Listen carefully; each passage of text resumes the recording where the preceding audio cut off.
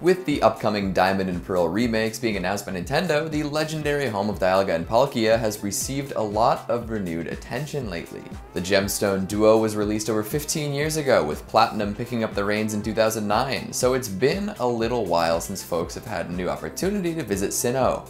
To make sure that everyone's all up to date on the ins and outs of this wondrous region, we've compiled the top 10 Sinnoh facts that you didn't know, so you can flex your Pokemon knowledge on release. You'll get to know everything there is to know, from Twinleaf Town to Snowpoint City. Let's get to it. Coming in number 10, Sinnoh was the original region. Like, not the first one to appear in Pokemon, because we all know that the first region we ever lay eyes on was Kanto, but canonically, Sinnoh was the first to be formed. Way back in the day, there was nothing. The world was a void, and it sucked. But then, an egg. Answering the myth of what came first, Arceus was hatched from this wondrous oval and began to create. We love Poke-Jesus. Arceus first created Dialga and Palkia and gave them control over time and space. Giratina was also in the mix, but we don't really talk about that.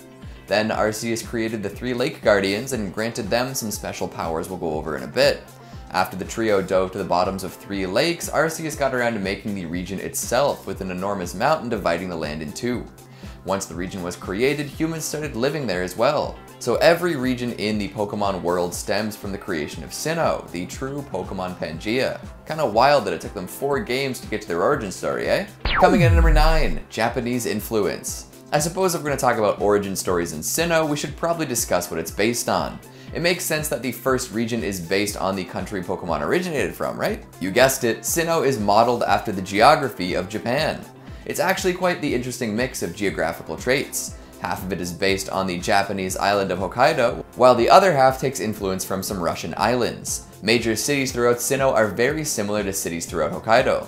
Jubilife City is based on Sapporo City, and Veilstone City's port-like qualities are drawn from Abashiri City. Mount Coronet is based on a mountain chain, and the route system even seems to take influence from Japan's own way of numbering roads. So if you ever want to visit Japan but just don't quite have the money for airfare, any game featuring Sinnoh might be a quality backup. Coming in at number 8, tall grass began as a myth. If you've played any mainline Pokemon game, you know the significance of tall grass. Stay away from it if you don't have a Pokemon of your very own, right? It's full of wild creatures and can be dangerous. If you walk through, you're bound to run into a pocket monster of some sort. But why is it that Pokemon like the tall grass so much? When did they decide that that's where they were always gonna hang out? Well, if you delve into some of Sinnoh's mythology, you can find the explanation for that. It's said that when humans began to spread across the island, they started encountering plenty of Pokemon. For the longest time, the 2 species lived different lives, but would often help one another. Like a good neighbor and all that jazz. They would trade stuff like food and technology and support each other when they could. Eventually, one Pokemon proposed that they should always be ready to help humans, and that they should be ready to show up even before humans came by.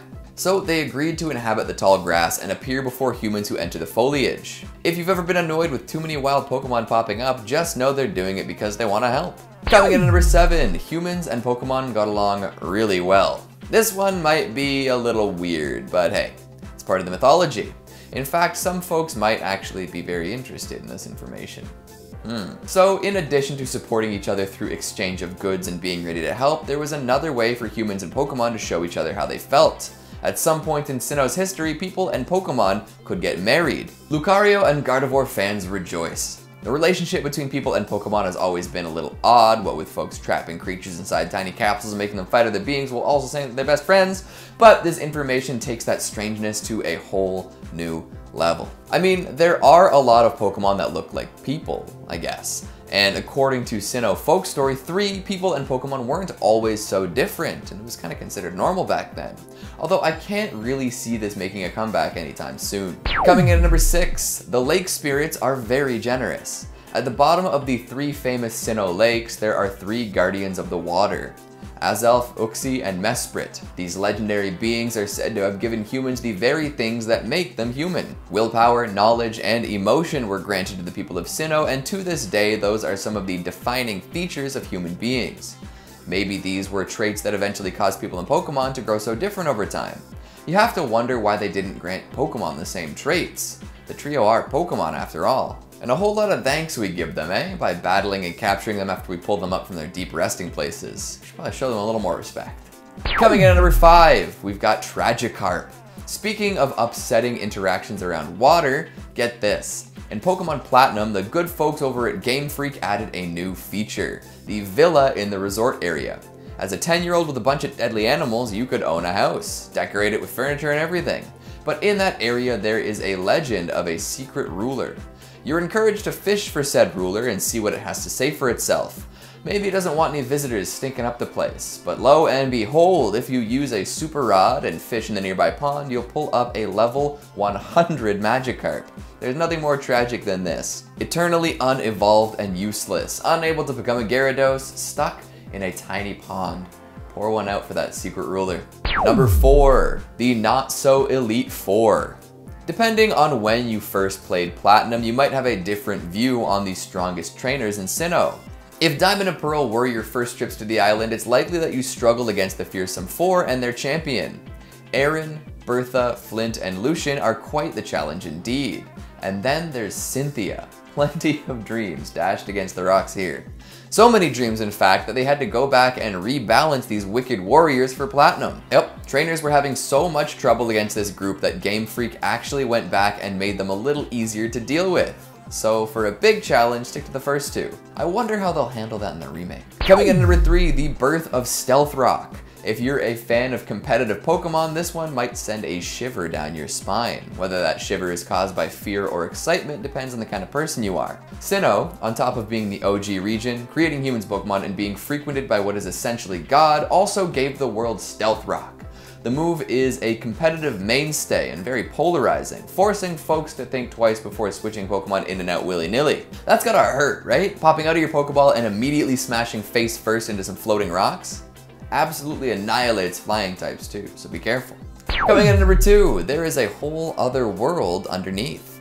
In addition to being absolutely jam-packed with tourist locations and sightseeing spots, Sinnoh has a sprawling network of underground tunnels to explore.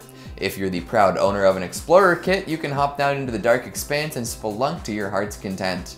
While down there, you can mine gemstones and other items, and even meet up with other trainers. It's also where folks could set up their secret bases this generation.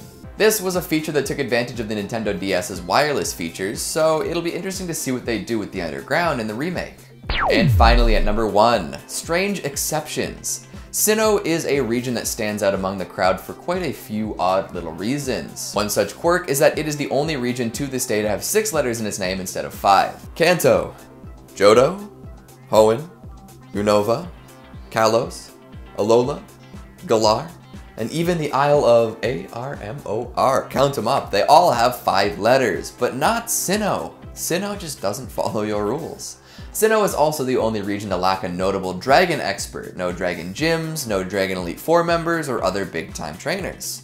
And to cap off our quirk conversation, Sinnoh also has a lot more shinies than in other regions. Well, in the anime anyway. Very unique, Sinnoh. And there you have it, all sorts of fun facts about Sinnoh. Hopefully I managed to show you some stuff that you didn't already know. So what'd you think of the list? What's your favorite lesser known fact? Did I miss any good ones? Make sure you let me know down in the comments. Speaking of comments, let's take a look at some of your more exciting ones from the top 10 scary Resident Evil Village trailer Easter eggs. Yes, my name is Jade says I am here, and we are glad you are. Mr. Cheese YT says, my name Mr. Cheese, my wife. Also, I'd be careful. Connor is very protective of his cheese titles. And Elijah Torres says, ha, not as scary as Sonic Forces. I mean, nothing is as scary as Sonic Forces, but at least we've set the bar with that one. And that is all the time we have for today. Thanks for watching, and I'll see you next time.